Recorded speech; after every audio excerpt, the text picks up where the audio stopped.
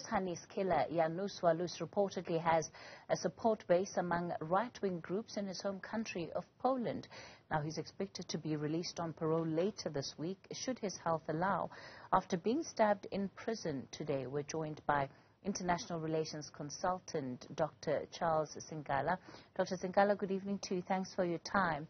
If we look at some of the messages that have particularly come out of the tripartite alliance and its partners that support the position that they've taken on the issue of Janusz Walus, they emphasize the fact that if he were allowed to go back to Poland, it would be to a hero's welcome to groups of people there that have effectively been standing in solidarity with him since he was incarcerated.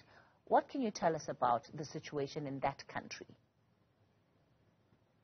Yes, thank you very much, Kathy, and good evening to your viewers. It is, of course, the Who celebrate, as you likely mentioned, just from his incarceration, and we had Truth and Reconciliation Commission, where some of the political prisoners were released. And unfortunately, this convict was never released. And his families, I'm sure they'll be very happy to receive him in Poland. But the question is, what is the impact on the judiciary of South Africa? Is it possible that the judiciary system has been lost, as well as the political power has been lost in South Africa? Why is it that there is a disconnect from all the previous ministers of justice who has presided over the South African government, who has opposed the release on parole for the convicted killer of Hani and all those other victims who died subsequently after the killing of their leader? And why is it that the Zondo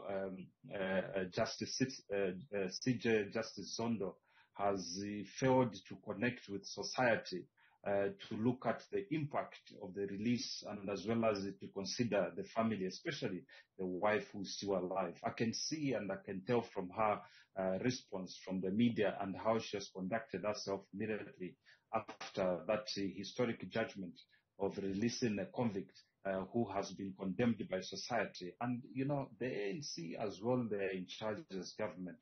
Those are issues that we have to look at.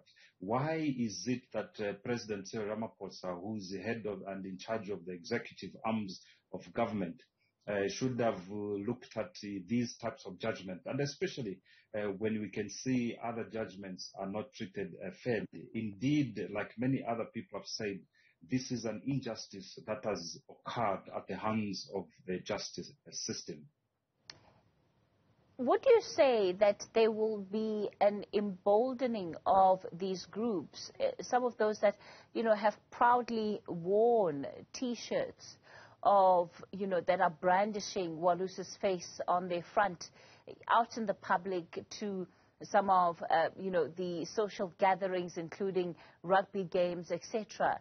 Do you think that they will be emboldened? Of course, to some extent. You can see how the celebration.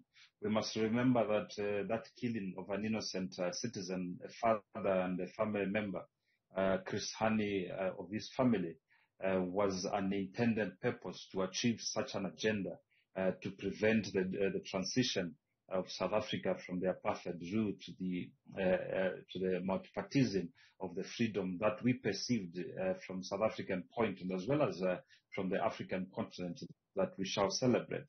Hence, you can see that Poland, you know, should have looked at the bilateral and international relations with South Africa and mitigate this celebration, because it's a wrong impact. And I think the Chief Justice, before he confirms that order, he has time for himself to look at the order and consider other factors. In law, as a lawyer and as an advocate of the High Courts, you know, there's various types of sources of law that a judge must consider before they can make a judgment, including external factors as well as the policy of the constitution of the internal matters of justice.